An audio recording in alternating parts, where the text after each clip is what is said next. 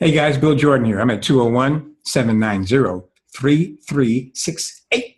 3368. 3368. Call me. Call me. Call me. Why you want to call me? Because I do candid video interviews, right? People buy from people they know. And the best way for them to know you is at the soul level with my candid video interview. You see, look, guys, you can have a bunch of people interview you, but my thing is I hit them at the soul level. If you want this, the mental thing, go ahead on. Go to CBS, wherever you got to go. But if you want to get them where it really counts, because everyone knows that once you get them on the soul level, they are soul. When they see your work, they don't rationalize all that stuff, you know. You have to tell your story. If you're not telling your story, you know, you're not really true to yourself. What is art anyway but a story? It's a visual story, okay?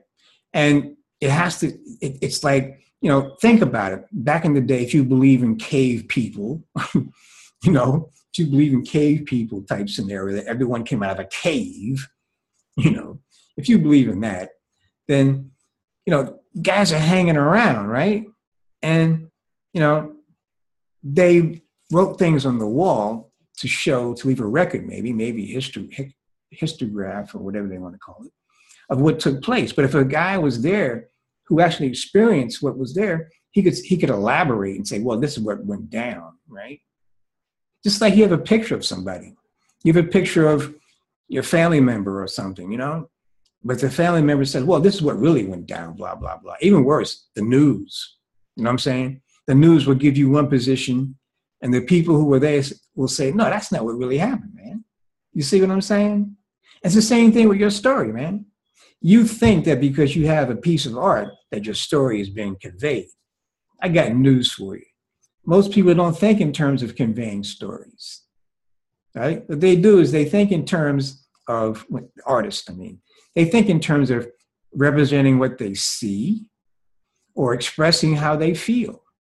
Now that's expressing how you feel could be a story, but it's hard to really figure out because it's really super personal. And that's why you got to call me so that we can work together and tell your story to get it out there so that people are clear about what you're conveying on the soul level. Now you're going to say, well, I don't really know what I'm saying. It just comes to me naturally and I'm supposed to just follow the thing.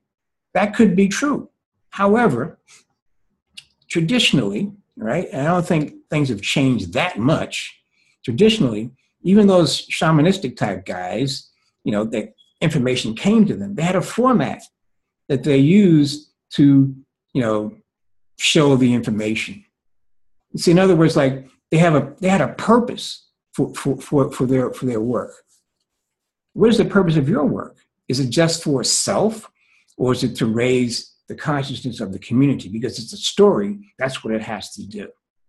This may sound repetitive, but this is what I'm doing today. We're talking about story, all right? So now, what are we talking about there? Right. Right. Now, the reason why you want to call me is because we're going to tell you a story. In addition to that, we're going to tell it frequently. See, it's just because the cycle of the story starts off at, say, 12 o'clock and ends at 12 o'clock. And each day is the same thing. It's a perfect analogy. See, your storytelling is like the clock. It's going to start at 12 and it's going to end at 12 and it starts again and keeps spiraling up. So every day is a different story. Every day is a different version of the same story, right? Isn't that how life is? But by telling your story, it can help you be a better storyteller as an artist, a better visual storyteller, and it can give you insight on how to tell your story better, right? If you don't tell your story, then you're just running around with the demons flapping in your head. See, the energy that comes out of telling the story will put those guys to rest. It will give you the hero feeling.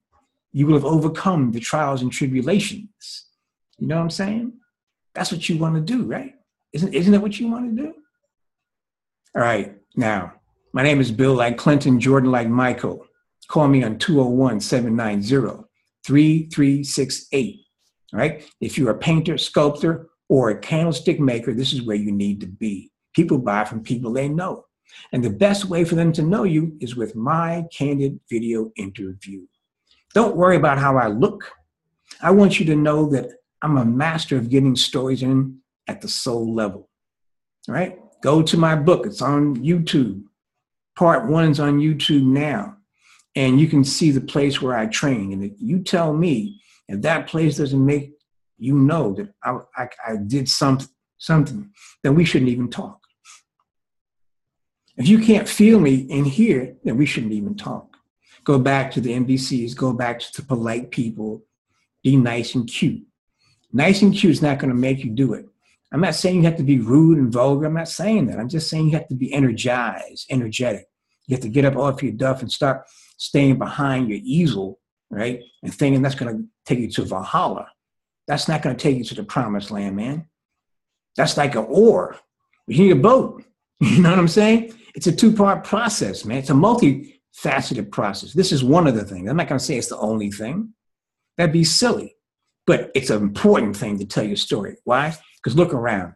Who's doing it?